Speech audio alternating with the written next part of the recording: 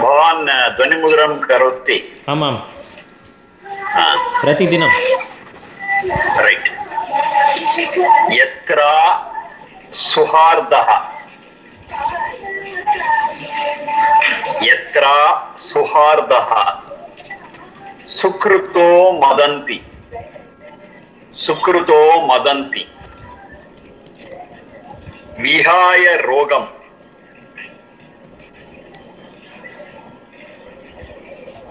तन्वः स्वायाः, विहाय रोगम्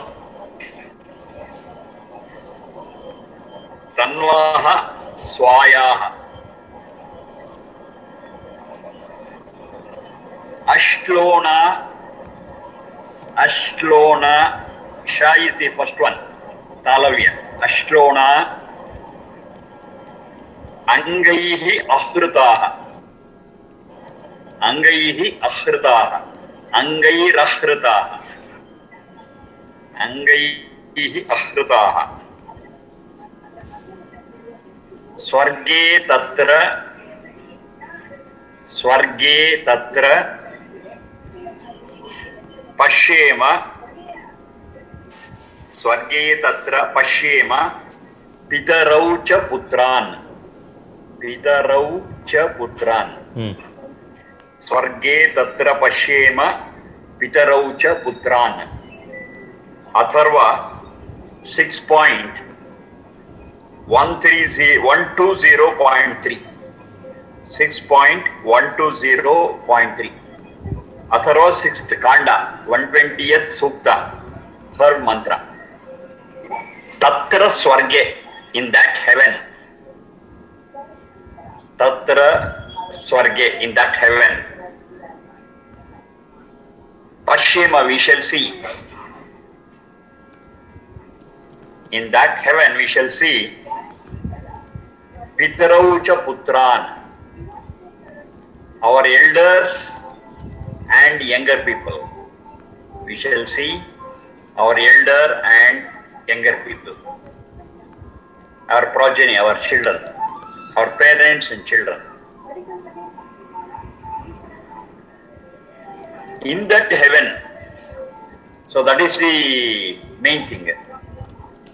The piece of the mantra what I had given was Swarge Tatra Pashyema Pitaraucha Putran. So to understand that, I need the whole mantra, so I am taking the whole mantra. So in that heaven, we shall see all our elders and younger generations. Now, generally when you speak of heaven or hell, whatever it may be, we understand it as the place where we reach after our death, depending upon our karma. That's what the Puranas say. It's not a Vedic thing. The Puranas say like that. That is, you perform some karma, maybe good, maybe bad. So you perform good karma, then you will go to heaven. So heaven is a place where you can live there very happily. In that heaven, there is no old age, there is no death. In that heaven, you can eat and drink whatever you want, as much you want, nothing will happen. And you can always have fun and frolic. So that is how they define this Swarga. You can dance, you can drink, you can eat whatever you want and nothing will happen. And there you don't have any diseases also. Even if you overeat, nothing will happen. Even if you don't sleep for 10 days and just enjoy, nothing will happen. So that's how they define this Purana. In the Puranas, this heaven. Hell is totally the opposite thing. If you do something wrong, yes, you will be dropped in hell. And in hell, you will be punished. Maybe there will be a vessel containing hot water or hot oil and they will immerse you in that. Like that, so many things will be there. But it's all Puranas, cock and bull stories and never a reality. I make it very clear, it's never a reality. But those who are a bit covered, okay, they will be afraid of all these things. Even then they do their bad things, that's a different issue. These things will not deter them.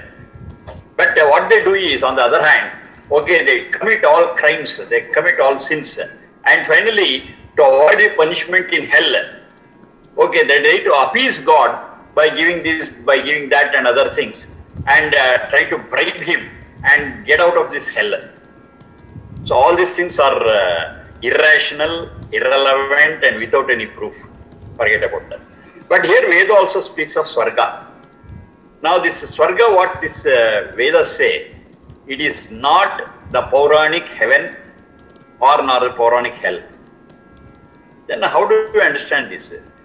According to Vedas, Swarga is not a place. Swarga is a condition. Swarga is a state. If I am in a particular state, I experience something and that is Swarga. Or if I am in a different state, I experience something and that is the hell. So whether it is heaven or hell, it's just a state of mind, a state of soul, and not a place. You cannot show a place and say this is heaven. You cannot show a place and say this is hell. No. In what condition our souls are, depending upon that condition, we say it is in Swarga or it is in Naraka. So they are not places, but they are the condition or status of the soul. I have to be very clear about that. So here they are defining like that. Let our parents, our elders, and let our children, grandchildren, let they all be in a state of Swarga. A state of Swarga. So Swarga doesn't mean place. I repeat again and again, because we are given to understand or brainwashed by Puranas that Swarga, Naraka is there after death. So I want every one of us to get out of that brainwashing. It's a state, it's a condition. If you are in a particular condition, yes, that is heaven. If you are in a different condition, that is hell. It's a state of mind. It's a state of mind, not a place. So in that state, I would like to see, or we like to see our elders and youngsters. What is that state? And how do we get into that state? For that, the remaining first three lines are there. Yatra, in that place, where, so and so, some points are there. In that heaven, we want to see our elders and youngsters. So what is that condition? That place where, number one, Suhardaha. Suhardaha. Hardaha is something related to heart. Su means something auspicious. Suhardaha. Where the heart is auspicious, where the heart is broad. Heart means it's not physical heart they are speaking of. It's not the physical heart, because if the physical heart is enlarged, it's a diseased condition. So they are not speaking of that physical heart. Heart means the essence. The essence. So the essence of our life, if it is so auspicious, we think right, we talk right, we do right. So then it is Suhardaha. Another meaning for Suhardaha is compassion. Compassion. Sauharda, we call it Sauharda, Sahridaya. These are the different words what you use. Sauharda, Sahridaya. Sahridaya, that means compassion. We should be in a position to understand the feelings of others. That is compassion, feelings of others.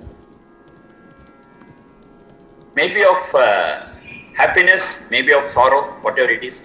But the feelings of others we should be able to understand. Compassion, we can also call it as empathy. Fine, excellent.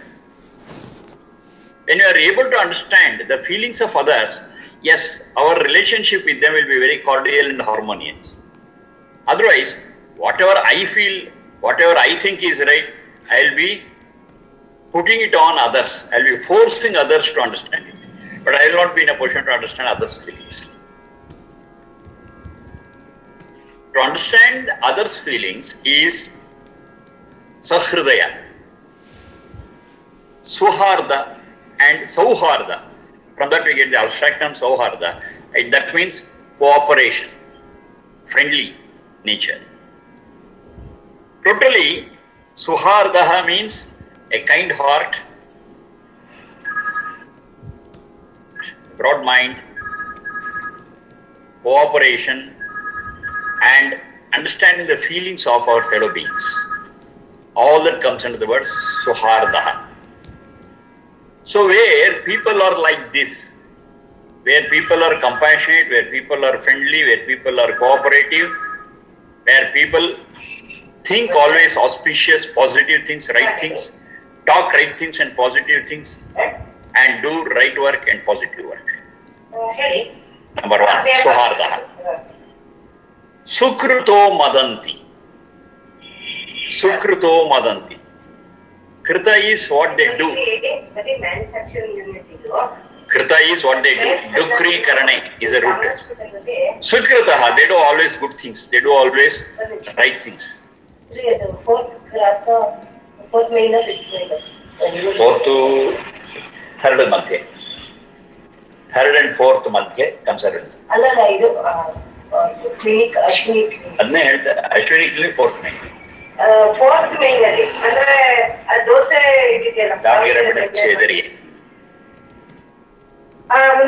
Sukritaha. Sukritaha means those who do good things.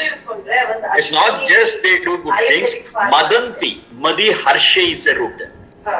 Madi harshe. They enjoy doing good things. It's not just doing good things. Because certain people do good things, but they are not able to enjoy it. They do it mechanically. But it's not like that. It's well thought over and they enjoy doing good deeds. Sukruto madanti. That condition where, number one, Suhardaha. Number two, Sukruto madanti. Sukruto madanti. That is, they do good jobs, they do utilitarian jobs, they do altruistic jobs, and they enjoy it. It's not that they just do it, but they enjoy doing it. Sukruto madanti. Swayaha tanvaha. Swayaha tanvaha. Their bodies, physical bodies, their sharira, vihaya rogam, is free from diseases.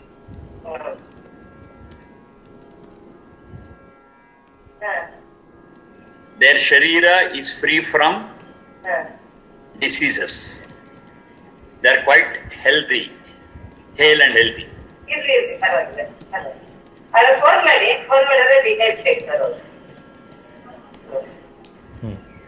That's the third point. Suhardaha, number one. Sukruto madanti, number two. Tanvaha swayaha rogam vihaya. Or vihaya rogam, without diseases. Number three. Then, Ashtlona. Ashtlona. Ashtlona means without crookedness. Without crookedness. That is, their minds are transparent, their minds straight, their minds are compassionate. No crookedness, no crookedness. They are straight, honest. Ashtlona. That is fourth point.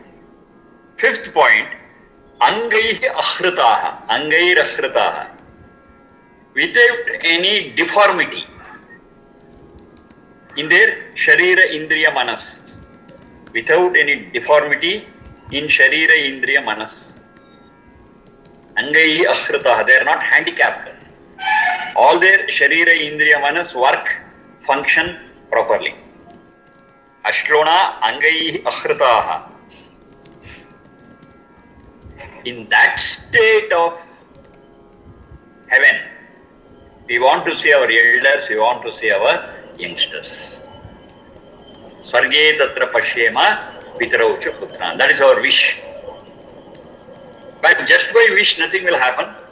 So what we have to do is, we have to wish and work for it. Only when we work for it, we can achieve it. Mere wish will not help. Wish has to be supported by action. Swargi tatra pashema pitarau cha putran. So this is what the mantra says. Now we shall go a little deep into it. A little deep into it. When the soul will be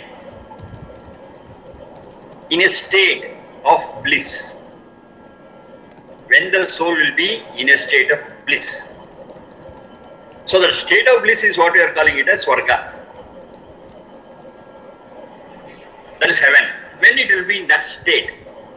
I repeat once again that Swarga is not a place.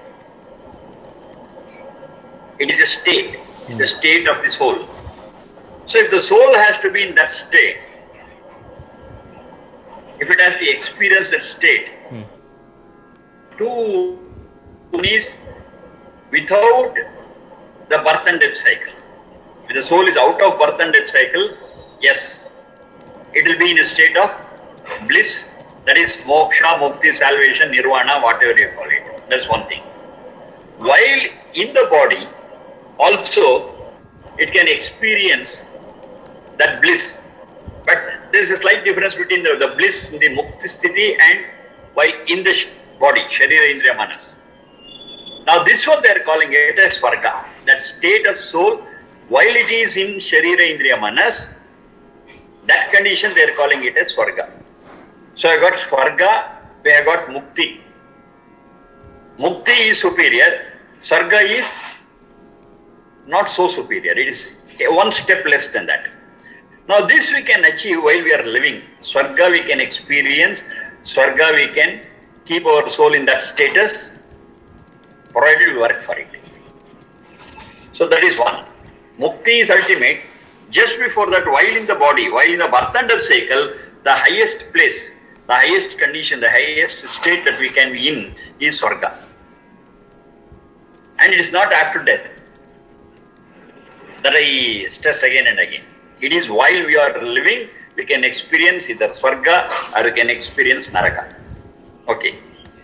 Now for that, we have to work, I told you. That is, the body will be, the soul will be in Sharira Indriya Manas. And as long as the relationship between Sharira Indriya Manas and the soul is perfect, that state can be reached very easily. And between the two, the soul and the Sharira Indriya Manas, soul is superior and Sharira Indriya Manas is to be under its control. It's a tool for the Atma. It's a tool for the soul. It's a tool for the Satchit.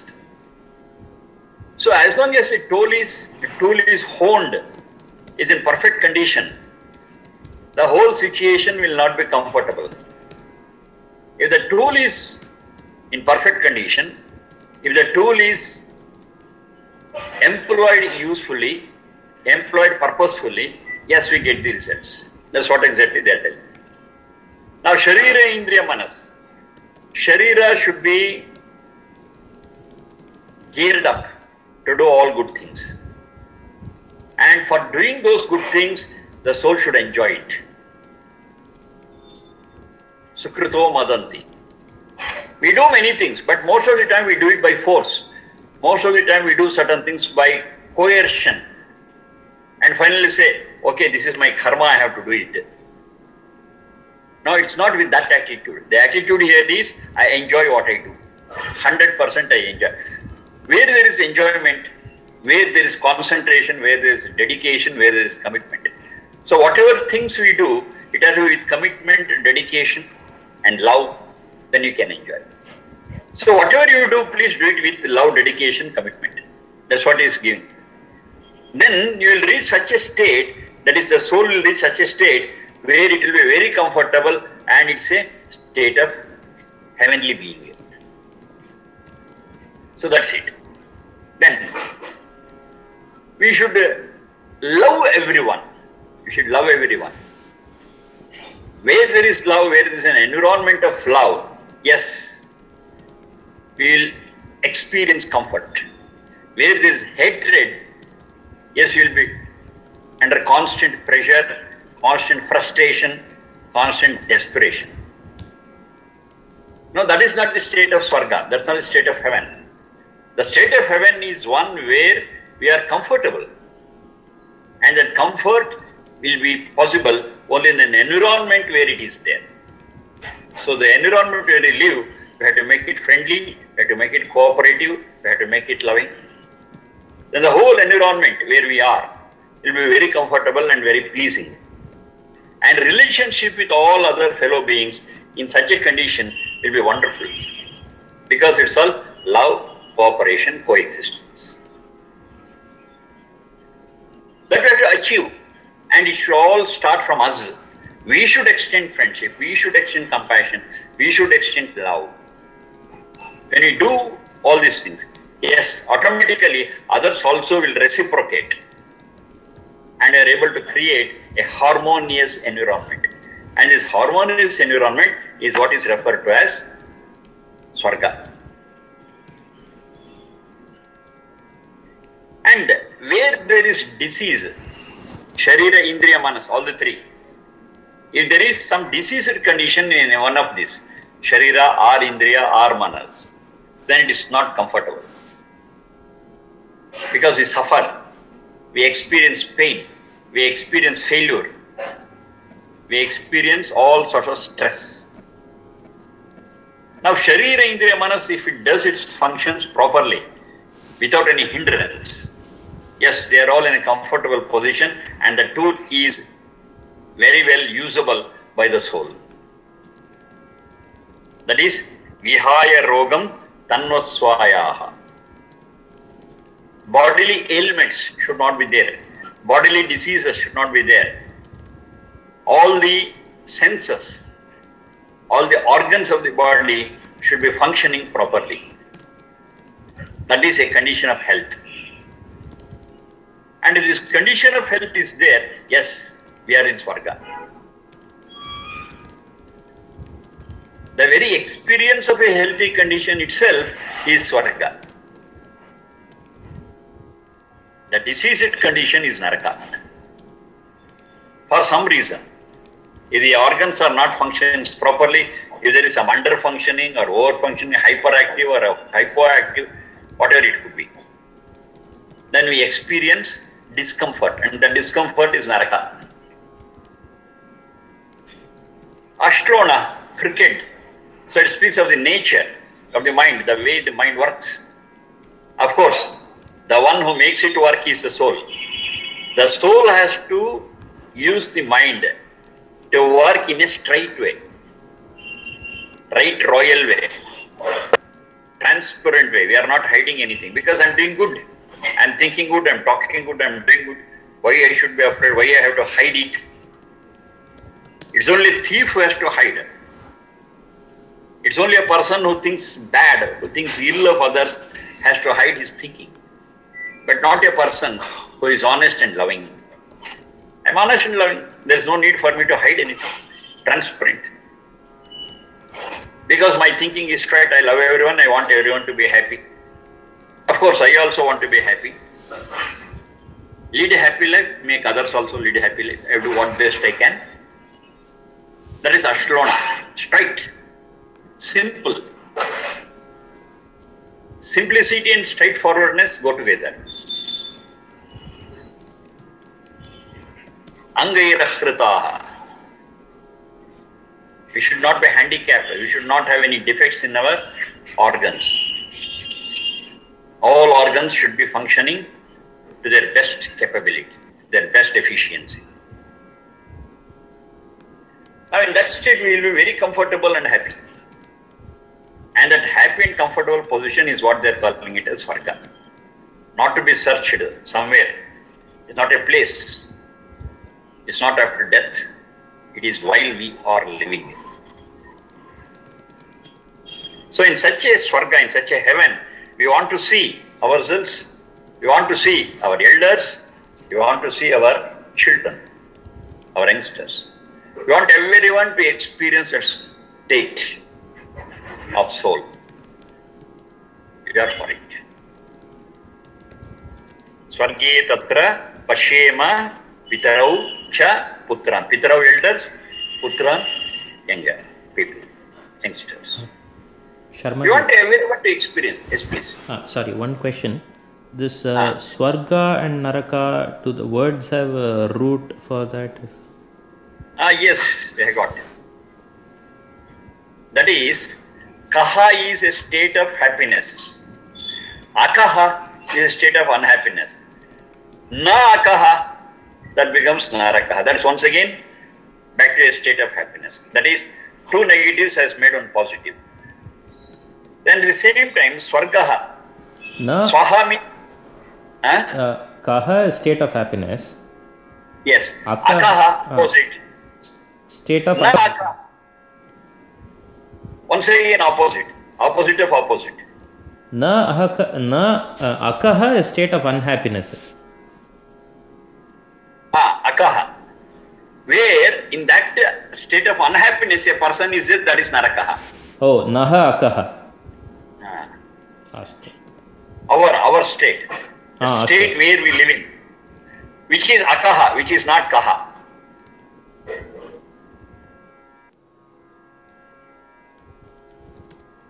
Then Swargaha, Swaha is Ananda, Gaha is Gamalra Gatau. So that state of happiness where we get in, that is Swargaha. Can you tell that again, Sharmaji? Swaha means happiness. Swaha is happiness, Swaha is bliss. That move. That is Swargaha. Swaha Gaha. Gaha is Gamalra Gatau. The state to which we move. The state to which we move, and that state is the state of bliss. So it is Swargaha. That Naraka. Ka is state of happiness, Aka is opposite. That Naha, that is from, not actually Naha, it is Nara, Narati. Narati is the verbal form. Nr Naye is the root. Nr. Na and Swara Nr Naye. Nr Naye. Naye means to carry. To reach. That Nr Naye becomes Nar. Then Akaha. Akaha is a state of unhappiness, a state of discomfort. So we are taken to a state of discomfort, so it is called as Naraka. It is Nrinaye. Astu. It is Nrinaye, and it is not Naha. Naha is ourselves, it is not ourselves. It is Naye, that we are taken to. We are taken to a state of discomfort, therefore it is called as Naraka. Nrinaye. So it is very clear that Swarga or Naraka is not a place but a state. So we have to achieve that state. Once we achieve that state, yes, we can be comfortable, we can be happy, and we want everyone to be in that state. Our elders, our youngsters, and ourselves. Now this Pitaraucha Putran, it gives us a homely touch. It gives a homely touch. Pitarau, our elders, our parents, children. So this Swarga is possible to be achieved only in a family. And every family is a building block of the whole society and the world. So if families are good, if families are strong, yes, the society will be strong. If every family achieves, it cannot be achieved by one single person. All the members of the family with cooperation, they have to achieve this.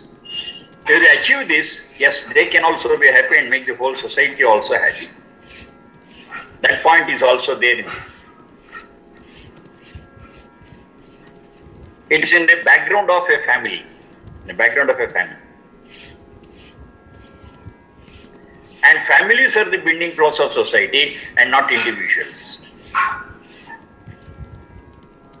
Because we do have individuals, we do have communities where I got individuals. And this family concept is not there. But there you cannot experience all this. say it is just like a hostel where individuals live. Hostel where individuals live is different, and where individuals join and become part of a family is different. So in the background of a family only we can experience this, we can expect this. So being in a state of heaven is in the background of a family.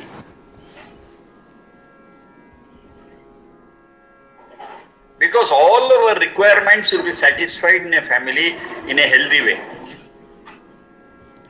Individual can stay together, but all our requirements will not be satisfied when it's a group of individuals. It's only in a family we can experience all these things. The school of thought which supports a family unit is the basis for this Swarga. It gives a psychological support. A family gives a psychological support. Even though individuals can give support to other individuals, the support given by a family is very, very valuable and superior.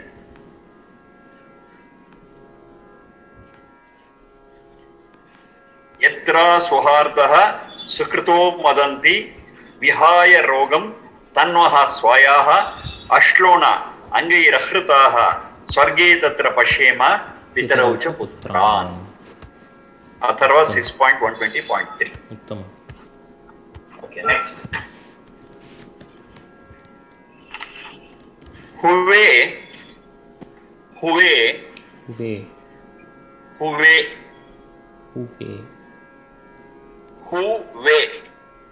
no shakram. Huve no shakram puruhutam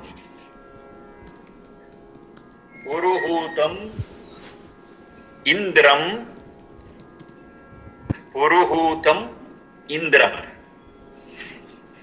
Rigveda 7.86.1 7.86.1.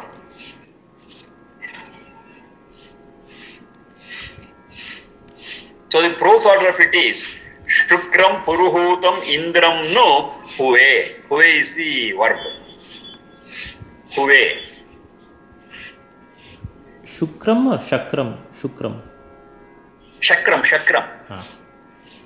Shakram Puruhutam Indram no Huve. Huve is I call, I pray, I worship. I call, I pray, I worship.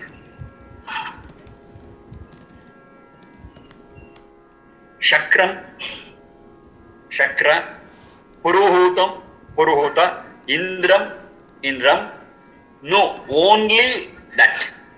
No is emphasis, only that. Only Shakra, only Puruhuta, only Indra, I worship, I pray,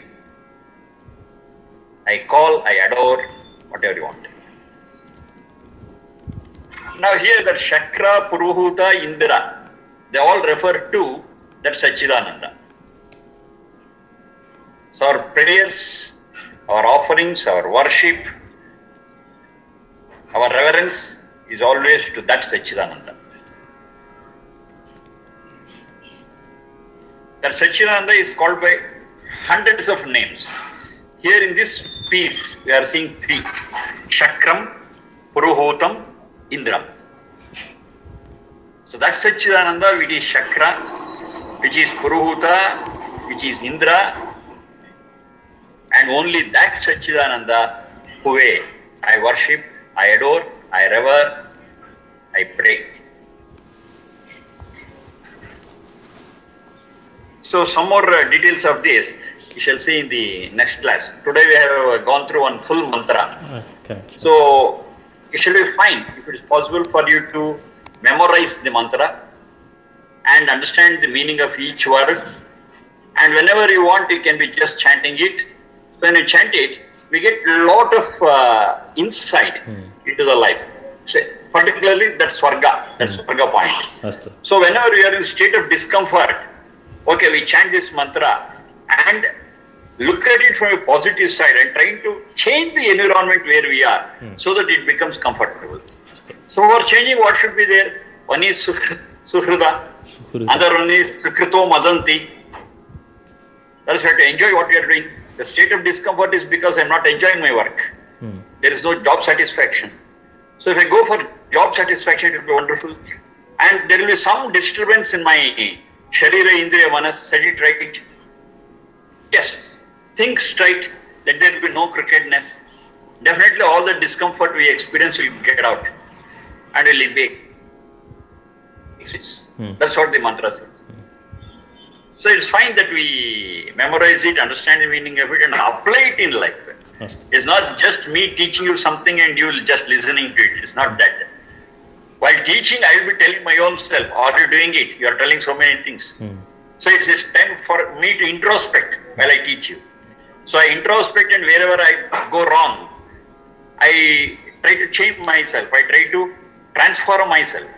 And the same thing happens for you also. Yes, the whole class is purposeful and the whole life becomes simple and easier and happier. Satyam.